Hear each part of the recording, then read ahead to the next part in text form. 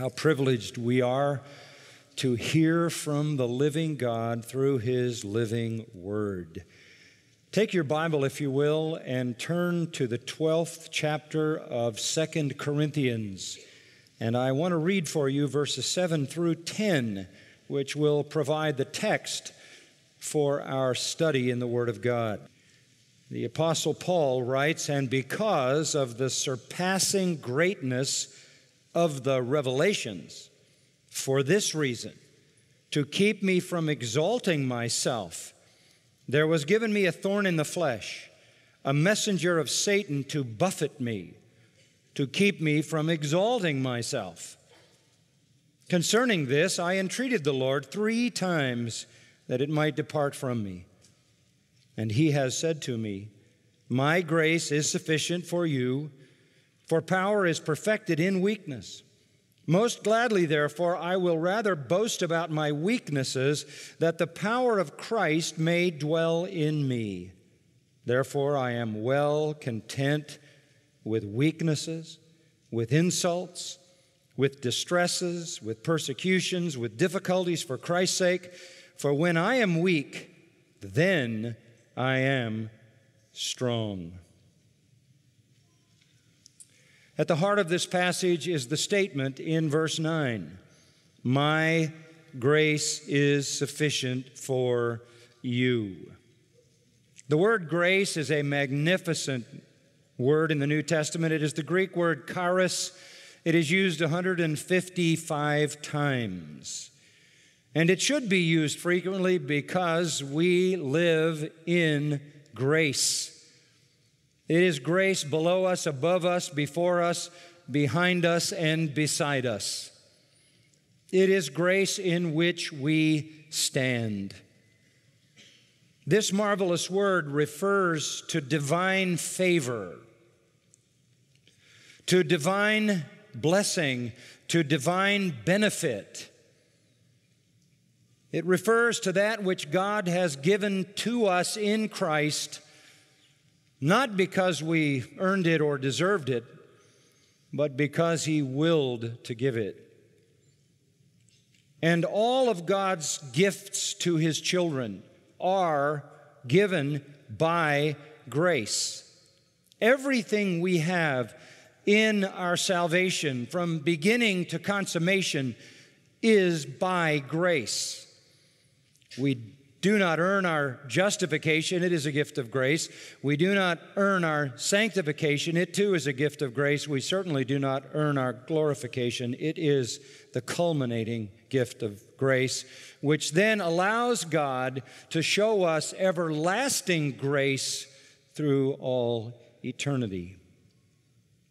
In the book of Ephesians, both in chapter 1 and chapter 2, reference is made to the riches of His grace, even to the surpassing riches of His grace. So the word surpassing, huperbalon, hyper, super. That is to say, it is an exceeding, abundant, lavish extension of grace. All of this, of course, is in and through Jesus Christ. And one of the most wonderful statements about Jesus Christ in all of Scripture is given us by John in his Gospel, chapter 1, verse 14, where he says of the Lord Jesus, He was full of grace. Full of grace. That wonderful fact is followed by an even more wonderful statement, "And of His fullness have all we received, and grace upon grace." He is full of grace, and we receive out of that fullness grace upon grace upon grace upon grace. We accumulate grace every moment of our Christian experience. Grace that comes from the abundance of God's supply and never diminishes that supply at all. Luke said that the early Christians, according to Acts chapter 4, were experiencing abundant grace As I mentioned earlier, Paul says in Romans 5:2, we stand in grace. That is to say, our very life is lived in an environment of grace. In Romans 5:17, Paul says God gives us an abundance of grace. James says we have received a greater grace, that is to say, greater than we can comprehend. And Peter, not willing to be left out, adds, we have been given the manifold or multifaceted or multicolored grace of God. Grace is always spoken of in terms of lavishness, of excess, of fullness, of richness, because we need so much grace, and God gives enough and more than enough, and the supply is never, ever diminished. From all of that, you get the distinct idea that God doesn't skimp on grace, that He doesn't dish it out in a miserly fashion. In all areas, His benevolent kindness is lavish as He dispenses grace. Maybe the best summation of that is found earlier in 2 Corinthians. If you go back to 2 Corinthians chapter 9 and verse 8, you read there these words. And this comes not only by direct revelation through the Holy Spirit to the mind of Paul as he wrote, but also corroborated by Paul's own experience. And God is able to make all grace abound to you, that always, having all sufficiency in everything, you may have an abundance of grace for every good deed. Now, the extent of this grace is indicated by the grandiose terms that are used. Not just grace, but all grace. Not just all grace, but all grace abounding. Not occasionally, but always, having all sufficiency in all things. You have an abundance for all good deeds and good works. The lavishness of this grace is again brought to our minds in the language that is used in that verse. It is grace that saves us.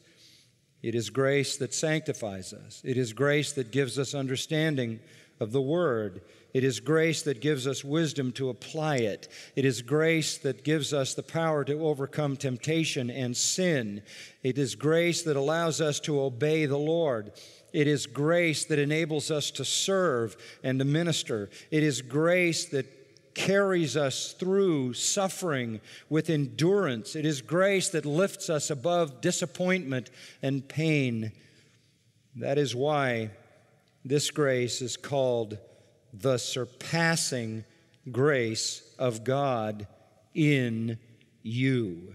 The surpassing grace of God in you.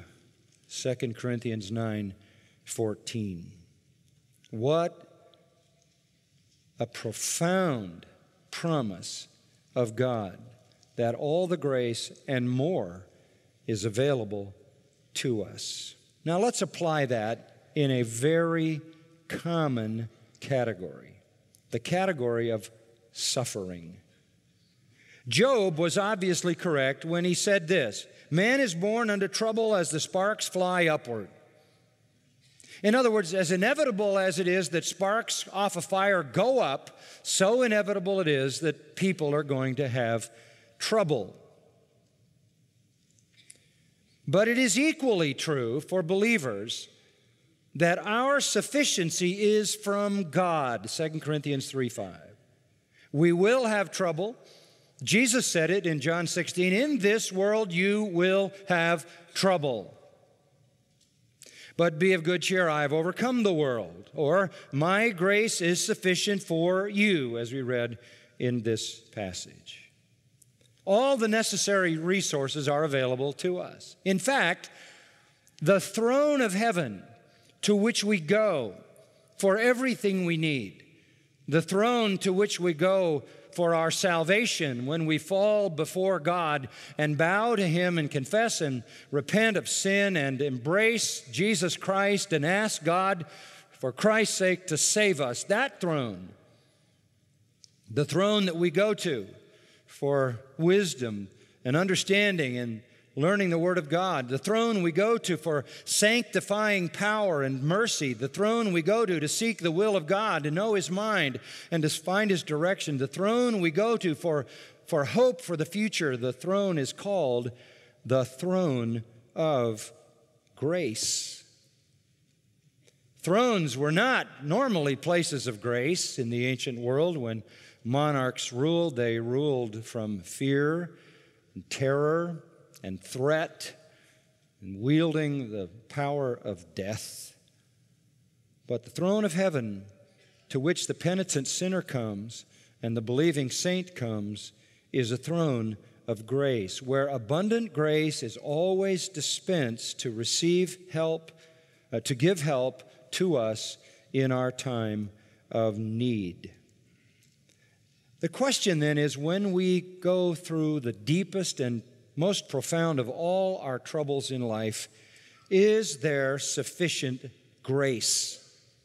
Well, the answer, just from the general discussion we've already had, is certainly a clear yes, but maybe we can look a little more deeply into that reality and find in this some profound wisdom and help. So let's turn back to our text, 2 Corinthians chapter 12, verses 7 to 10. This is one of the most powerful passages in all of the New Testament. In fact, the whole section from chapter 10 through the end of chapter 13 is the most emotionally charged passage that Paul ever wrote. Here, more than anywhere else, more extensively than anywhere else, more deeply than anywhere else, the Apostle Paul lays his heart open. Here you really see the heart of this man. And his heart is bleeding profusely at this point. He is under assault. He is under attack from enemies. And it is devastating to him. This is the severest blow that his ministry has been dealt. His integrity is called into question. His honesty is disputed. His authority is denigrated. His teaching is despised. And all of this by some false teachers who have come to this Corinthian church with one objective: to teach satanic lies, to corrupt the church, to undo the work that God had begun, to bring it to a halt, to crush that church. Now, in order to gain a hearing, these false teachers have to destroy the people's confidence in Paul. He has been the founder of the church, the pastor of the church, spent nearly 2 years there, has written extensively to them, prayed for them. He has made a major investment in their lives. In order for that to be brought to an end and that church to lose its impact in that wretched city of Corinth, there must be a loss of confidence in Paul. And so before they teach their damning lies, they put on a campaign to destroy him. They attack him every way they can. They attack him even physically. They say his presence is contemptible. He's ugly, unimpressive, has no persona. His speech also is uninteresting, boring. He is both boring and ugly. If you're handsome, you can get away with being boring for a little while. If you're ugly, you can get away with being interesting. But if you're both boring and ugly, you have a problem. They said that he had lied about his credentials. He had no apostolic credentials. He had falsified the history of his ministry. He He had a secret hidden life of shame. He was in the ministry for money and favors from women. They said everything wicked you could say, lies upon lies upon lies. And the sad reality is that the Corinthian church were swayed by this, bought into it, listened to the false teachers, gave the false teachers a place in their lives. Paul made a short visit. Somebody stood up when he was there, confronted him to the face, accused him to the face. Nobody defended Paul when he was there, and he left with a broken heart. He writes back, trying to defend the legitimacy of his apostleship and his character, and that's the purpose of this epistle.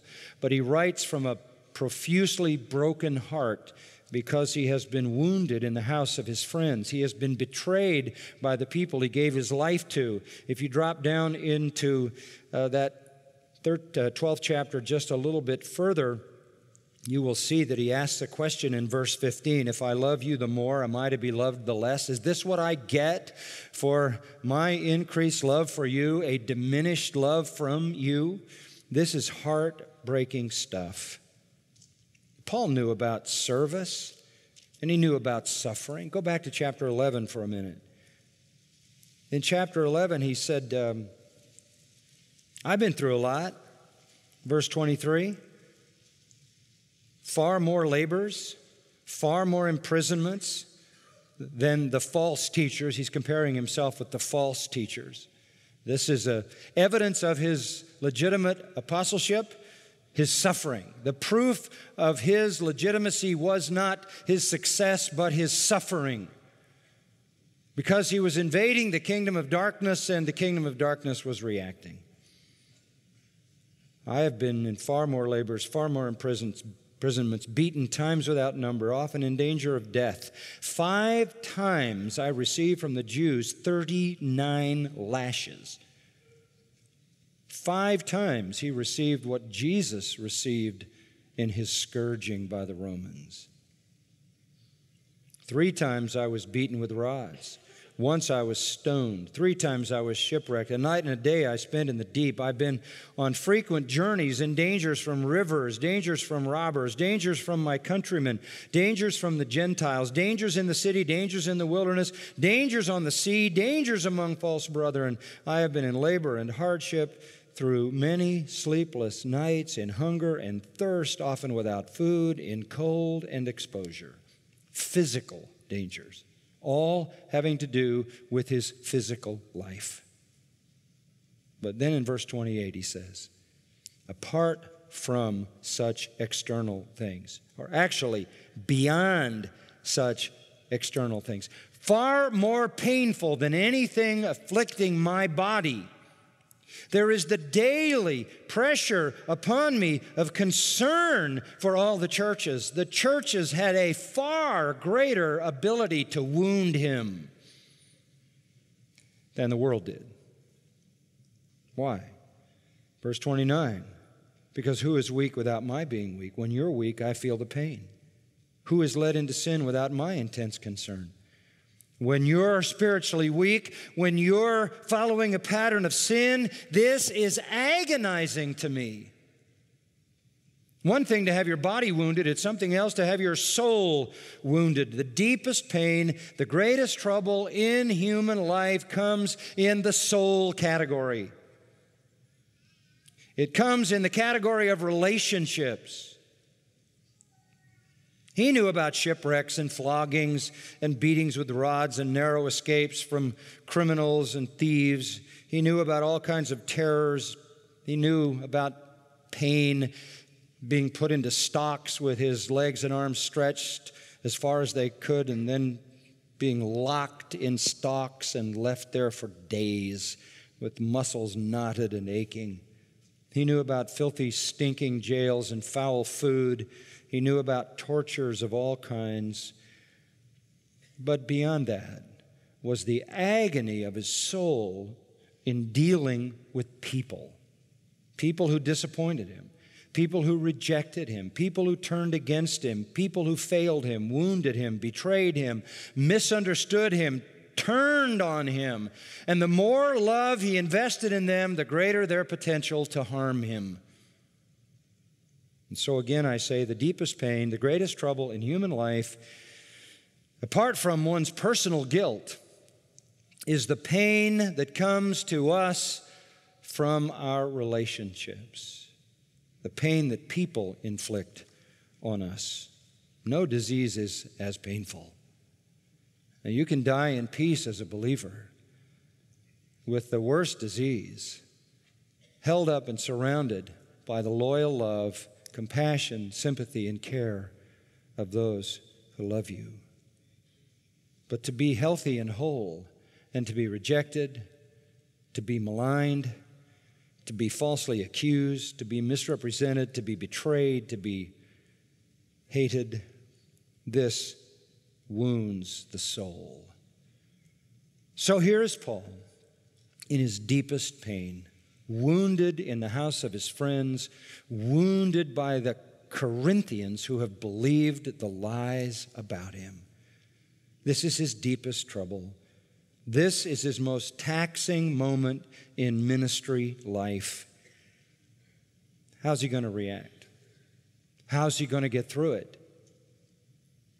What's he going to do in the midst of being unloved, unappreciated, untrusted, maligned, his integrity called into question, his credentials mocked, his authority degraded? What's he going to do? Well, in the midst of this suffering, he learns 4 profound lessons, and he gives them to us here. And listen, folks, if these are good for the deepest suffering, they work for every other lesser category. These principles operate at all levels of suffering, right down to the very depth.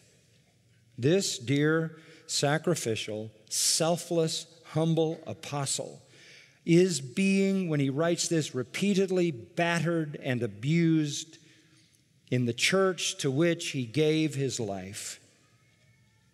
His heart is shattered. He is at the bottom. And he finds the answer in the deepest moment of suffering. And if it's good for the deepest, it's good for all the shallower experiences of suffering as well. 4 lessons. Lesson number 1. God uses suffering to humble his children. Verse 7. And because of the surpassing greatness of the revelations, for this reason, to keep me from exalting myself, there was given me a thorn in the flesh, a messenger of Satan to buffet me, to keep me from exalting myself. Unmistakably clear. The reason for his suffering is to keep me from exalting myself. Paul was a believer. He was the noblest of Christians. He was the most mature of Christians. And yet, pride still remained in his unredeemed flesh. He still had the body of sin attached to him. Pride was still a problem. And it would raise its ugly head at the most spiritual moments around his many revelations. And it's not talking about the epistles that he had been inspired to write. It's talking about actual divine revelations in which the Lord himself was revealed to him. He had 4 personal visions of the Lord, 4 personal appearances of Jesus in his life, the first being on the road to Damascus. And there were others recorded in the book of Acts. And they are not at times when Jesus appeared and he was among a group that saw it. They were personal appearances, only to him, and no one else was having those appearances. These are stark in their uniqueness, bold. They do not happen to anybody else. Why? Why does the Lord need to appear to him personally so many times? Well, perhaps because of his immense suffering, because of the vilification and hatred that he experienced. Maybe he needed the strength that came from those appearances. But the downside was they could make you very proud. It would be pretty easy to say to your friends, you know, the other day when the Lord appeared to me, well, was it that time or was it the time before? We were talking about, no, I think it was the second time. Yeah, let's see. No, I know when it was. It was when I went to heaven. This is a pretty big head trip. And if you're having a discussion about how to do ministry, and Timothy and Titus say, this is what we need to do, I've talked to the people, this is the way to go. And Paul says, no, I want to do it this way. And there's a little bit of a discussion. Do we do it their way or Paul's way? And Paul says, how many personal appearances with Jesus have you guys had? Well, none. Okay, well, we'll do it my way.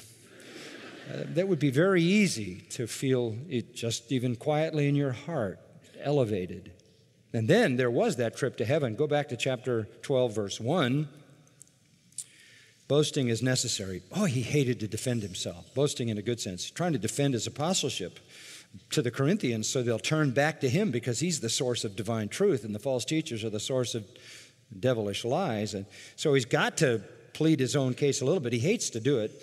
He says it's necessary, though it's not profitable, but I will go on to visions and revelations of the Lord. I'm just going to tell you something about a vision and a revelation that I had. It's not profitable, and I'll tell you why it's not profitable, because it's not verifiable, because it was personal to him, and it's not repeatable. So Paul understands the weakness of this. Visions and revelations are not verifiable and not repeatable, and he knows that, but he says, I'm going to tell you anyway, in sort of vague terms. I know a man in Christ who 14 years ago, whether in the body, I don't know, or out of the body, I don't know. In other words, I don't know what the reality was, but God knows. Such a man was caught up to the third heaven, and I know how such a man, whether in the body or apart from the body, I don't know, God knows, was caught up into paradise and heard inexpressible words which a man is not permitted to speak. I don't know what happened, it's not profitable, and I can't speak about it. But I did go to heaven. I went to heaven. I went to heaven. And I could boast about that, verse 5. But on my own behalf, I'll not boast. I'd rather boast about my weaknesses. I'd rather talk about my weaknesses than boast about my trip to heaven. To heaven and back for real, 4 appearances of the glorified Lord. Extraordinary stuff. Too much for the remaining flesh to handle. So, for this reason, the surpassing greatness of those revelations, to keep me from exalting myself, there was given me a thorn in the flesh, a messenger of Satan to buffet me. God's goal in the life of a believer is that believer's humility. Humility is the ultimate virtue. Pride is the ultimate sin. All other sins stem from pride. That's why Lucifer was thrown out of heaven. That's why Adam and Eve were thrown out of the garden. Lucifer wanted to be like God. Eve wanted to be like God. Pride always leads the parade. The greatest sin is pride. The noblest virtue is humility. To be poor in spirit, to not think more highly of oneself than we ought to think, to look not on our own things but on the things of others, to have the humble mind of Christ, to consider others better than ourselves. This is necessary. This is the purest kind of spiritual attitude. It all starts with being broken, mourning, hungering, humble. And Paul says so many revelations would make me proud. And we all identify with that, though we don't have those kinds of revelations. When your life is blessed, when your life is enriched by the goodness of God, it's easy to look upon yourself as if you are specially favored by God because of some merit, because of some virtue, because of some faithfulness or some giftedness. Since God is after humility, God humbled a man who otherwise would have been proud. And so it says, he humbled me this way. There was given me. By God, I will add, there was given me by God. A gift, by the way, unsolicited. Paul didn't ask for it, didn't want it, didn't like it when he got it. But there was given me by God a thorn in the flesh. And by the way, Satan wouldn't want to give this in one sense, because Satan doesn't want anything to happen in your life that humbles you, right? That's counterproductive. Satan is behind the self-esteem cult. He doesn't want to humble us. He wants us to exalt ourselves. God wants to humble us. So God sovereignly gives Paul a thorn in the flesh. And you think of the word thorn, I know what you think of, rose bush immediately. Little thing that pricks in your finger and bleed a little bit. No, the word translated thorn is stake, S-T-A-K-E, a shaft like you would put in the ground to attach a small tree to, or a shaft that you might use to pierce somebody in a battle. What you would use to impale someone. This is not just a little prick on the finger that God has given him. This is a shaft rammed through him. In fact, the Greek text would be read this way, a thorn for the flesh, not N in the Greek, but for the flesh, to kill the proud tendencies of Paul's flesh. And just exactly what was it? What was it that was humbling him? What was this spear, as it were, that pierced his otherwise proud flesh? He says what it is. A messenger of Satan. A messenger of Satan. God gave him, there was given me, by God, a messenger of Satan. Some people say this is an eye disease or malaria or whatever. It's a very simple thing to understand what it is. The word messenger is angelos. Angelos. That's the word from which we get the English word angel. So it really is a satanic angel. What's another word for a satanic angel? A demon. A demon. There was given me by God to impale my otherwise proud flesh, a demon. Does that mean Paul was demon-possessed? No, not at all. Clearly not possible for a believer. But what it does tell us is that what was going on in the disruption of the Corinthian church by the false teachers was demonic. The false teachers are the servants of Satan. They operate under the power of demons. Go back to chapter 11, which says in verse 13 that the false apostles, the deceitful workers, disguise themselves as apostles of Christ. And no wonder, for even Satan disguises himself as an angel of light. So when false teachers show up, they are Satan's angels, indwelling men, propagating Satan's lies. All the gods of the nations are demons, says the Old Testament. Satan infiltrates all false religious systems and orchestrates them for his own ends. He's referring here, I think it's pretty clear, to the demonic influence on the false teachers that was ripping and shredding his beloved church.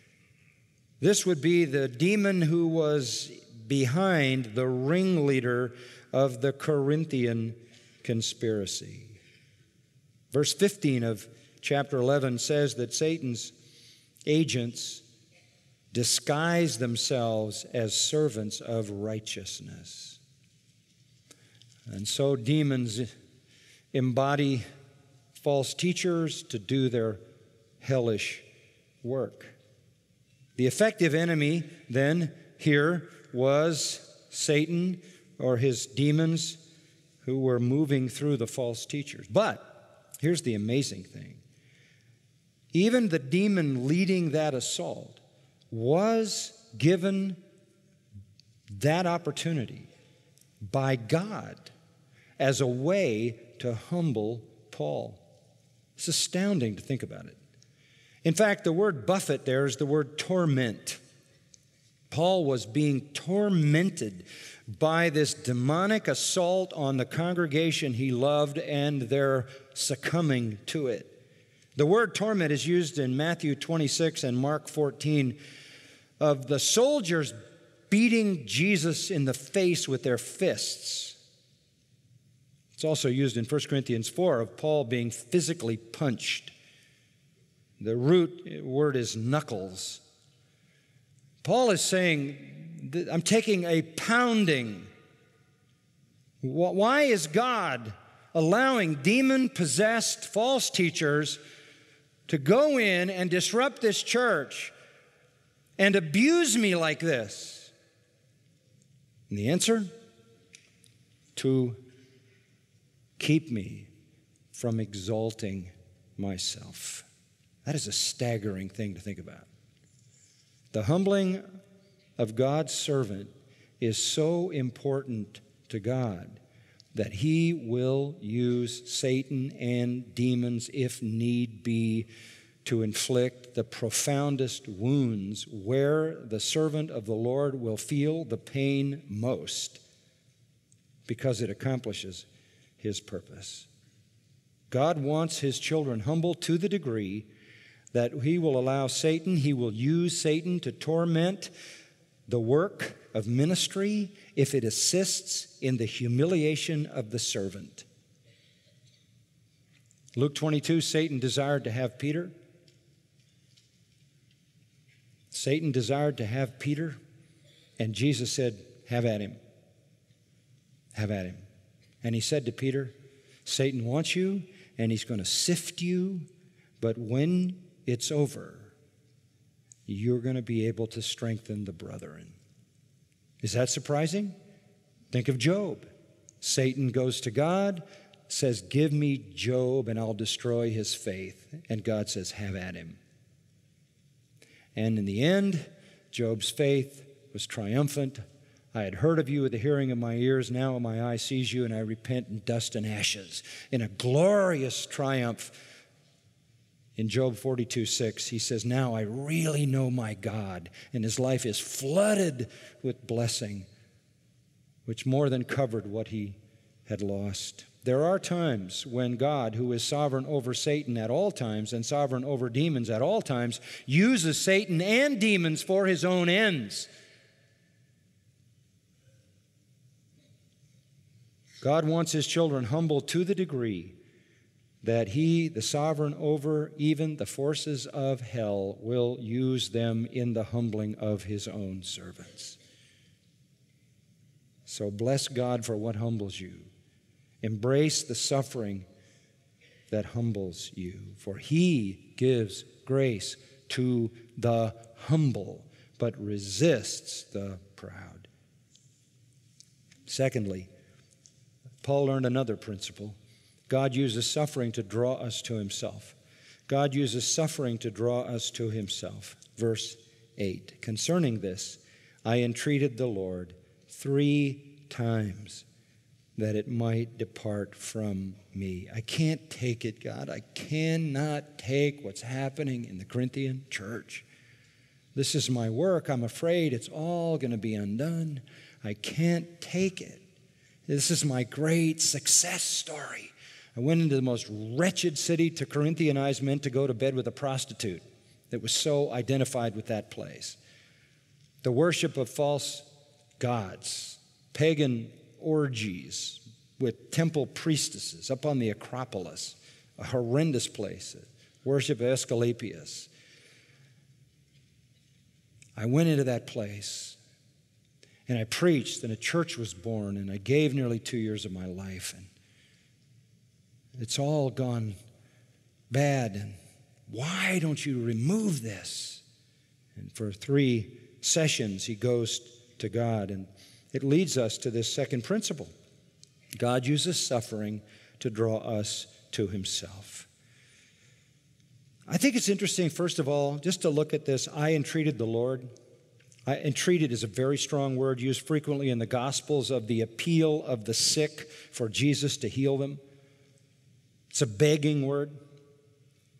What interests me is he goes to the Lord 3 times. He doesn't go to the demon and try to chase the demon. He doesn't go to Satan and try to bind Satan. Those are foolish things. You wouldn't want to be attempting to do that anyway, because you might be trying to send away the ones that God had sent. Then you'd be in conflict with God. But it's foolish to assume that there's any necessity to do anything about demons or Satan. Why would you, when God is the sovereign over all of them? So he goes to the sovereign over Satan. Satan is God's servant, only able to do what God allows him to do. So are all his demons. I entreated God. I begged God on 3 separate occasions. And I asked him to eliminate it. Stop this. Probably prayed the imprecatory psalms on the head of the false teachers. Kill him, God. Kill him now. He was persistent. That met the condition of Luke 11. Persistence, God responds to him. He goes to God, and he goes back, and he goes back. His prayer was in faith. His prayer was specific. His prayer was persistent that he might be delivered from this. And so here we learn a second lesson. Profound suffering has a very positive effect on your prayer life, right? Very positive effect on your prayer life. Where else are you going to go? He faced the greatest trial by turning to the only one he knew to be sovereign over all things, all circumstances, all persons, righteous and unrighteous, his Lord. And he asked him to remove it. This is what happens in times of great stress. Our prayer lives are enriched, and we enter into the richest, deepest, sweetest communion with the Lord. Far more sweet than the prayer we offer in times of prosperity. But that leads to a third principle. He learned, thirdly, that God uses suffering to display his grace. That God uses suffering to display his grace. Verse 9, he said to me, actually, he has said to me in the perfect tense, which means it's a settled answer. It's a fixed response. All 3 times, the Lord established this standing answer. My grace is sufficient for you. And so the point is, God uses suffering to put his grace on display. And what a benediction this is. What a benediction. God answered not by removing the pain, not by removing the trouble, but by increasing the grace, which then increases our confidence in our salvation and in the presence of God and the goodness of God. It is these kinds of tests, when we experience enduring grace, that produces assurance. He gave relief, but relief not by removing the problem, but by pouring on the grace. It's amazing when someone has been told they have a terminal illness, or a loved one has a terminal illness. One who walks with the Lord finds a flood of grace, the likes of which they've never experienced before. As believers near the end of their life and illness, and you watch God just expand the grace until there's a certain joy and anticipation that overwhelms all the sense of loss. God wants to display his grace. He has a right to display his grace. He finds his glory in his grace. This is not a new idea. The wonderful book of Lamentations gives us insight into this in the 3rd chapter, where Jeremiah, who suffered so much rejection from the people he loved, writes, "Remember my affliction and my wandering," Lamentations 3:19. "The wormwood and the bitterness. And then he says his soul is bowed down within him. This is sad. This is remorse and grief and agony and pain and suffering. But in verse 21, he says, "This I recall to my mind, therefore I have hope." What did he recall? The Lord's loving kindnesses indeed never cease. Loving kindness is an Old Testament word for grace. The Lord's loving kindnesses indeed never cease. His compassions never fail. They are new every morning. Great is thy faithfulness. The Lord is my portion, says my soul. Therefore, I have hope in him. The Lord is good to those who wait for him, to the person who seeks him. So it is good that he waits silently for the salvation of the Lord. It is good for a man that he should bear the yoke in his youth. Let him sit alone and be silent, since he has laid it on him. Sit there, be silent, since God has brought about this trouble, and wait quietly, silently, for the faithfulness of God, the compassion of God, and the loving kindness of God to flood you. God said, "My grace is sufficient." Deuteronomy 33:26 says, "There's none like the God of Jeshurun or the God of Israel, who rides the heavens to your help." What a vivid picture. Or Joshua 1:9, "Be strong and courageous, do not tremble or be dismayed, for the Lord your God is with you wherever you go." Enter your trouble. Embrace your pain. In it, God is humbling you. In it, God is drawing you into his intimate presence. And in it, he is displaying his sufficient grace. He does not promise a trouble-free life, but he promises lavish grace in the midst of it. There's one other lesson. God uses suffering to perfect his power. God uses suffering to perfect his power. We would all like to be powerful for the Lord. We would all like to think that our lives really mattered, that our lives were a savor of life to life or death to death, that we were living lives of powerful influence. I guess it's a nagging, painful realization for most people in the world that their lives don't matter at all. It's wonderful for Christians to think of lives that really matter eternally. And that means that our lives need to be powerful for God. Go back to verse 9. "Not only is my grace sufficient for you, but my power is perfected in weakness." My power just begins to operate in its fullness when you have none left. The suffering that humbles you, the suffering that draws you into my presence, the suffering that dispenses my grace is also the suffering that makes you powerful. It's when you're broken. It's when you're at the end of your own resources.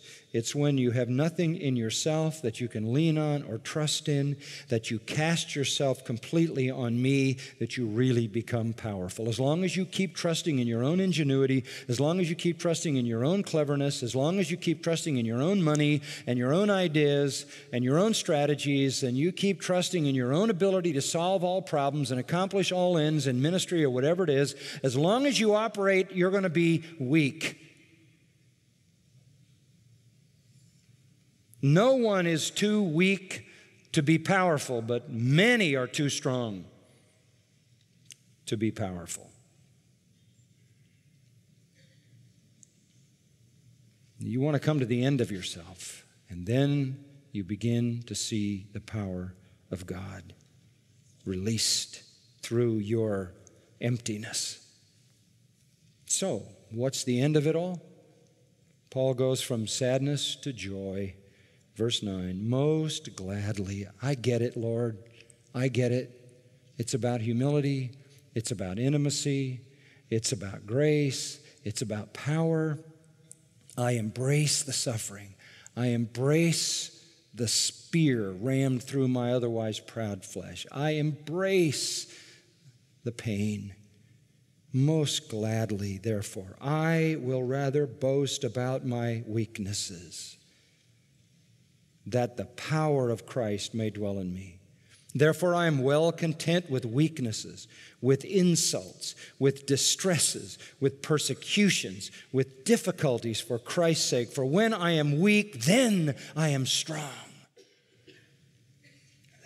That's the heart and soul of the Christian life. Not the assumption that, well, I don't know what's going on in my life. I'm a Christian. Everything should be going right. And some people are telling me that if there are problems in my life and illness and disappointment and lack of success, it's because I don't have enough faith, or I haven't found the right formula, or I haven't figured out the right strategy, or I haven't read the right book, or gone to the right counsel, or heard the right message. Well, I could just kind of sort this deal out. I could extricate myself from all of this stuff and get on with living this gloriously successful life. Nothing could be further from the truth. When God really does His work in your life, He puts you in the place of pain and suffering. As Peter said, after you've suffered a while, the Lord will make you perfect. And it's in the midst of that you find your real power. And then you say with Paul, I am well content with weaknesses and insults and distresses, persecutions, difficulties for Christ's sake. For when I'm weak, then I am strong. Embrace the pain, embrace the suffering, because you embrace the divine purpose. Samson, strong in weakness, crushed the enemies of God. Joseph, strong in weakness, rose to the throne of Egypt. Job, strong in weakness, saw the glorious face of God. I asked for prominence. God gave me humiliation. I asked for power.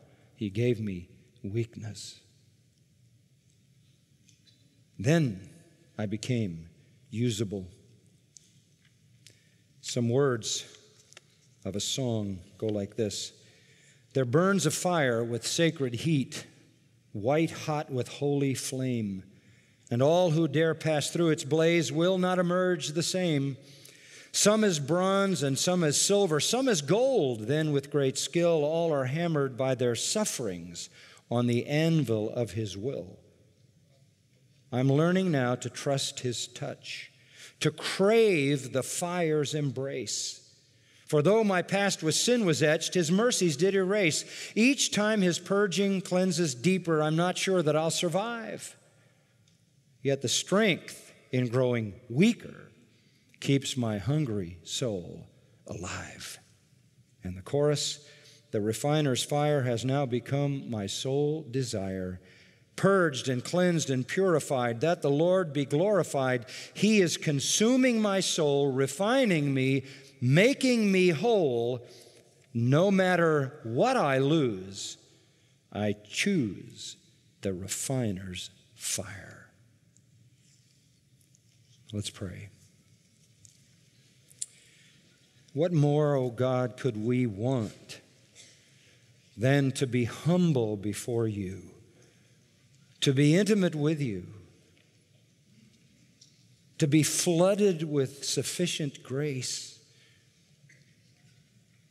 and to be powerful for Your cause. All things which come through our suffering. We embrace that. With Paul, gladly we embrace it. Gladly we are content with it, that You might truly be glorified and honored through us. O refiner, refine us. We choose the refiner's fire. We thank You, O Lord, for the good gift of grace and power, sweet fellowship and humility that come to us through our suffering. And we admit that we do look forward to that day when we will suffer no more, in the glory of eternal heaven.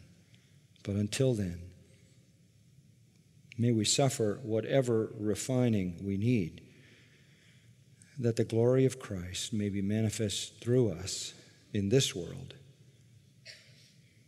that his saving power may be on display for others to see and believe. It's in his name that we ask. Amen.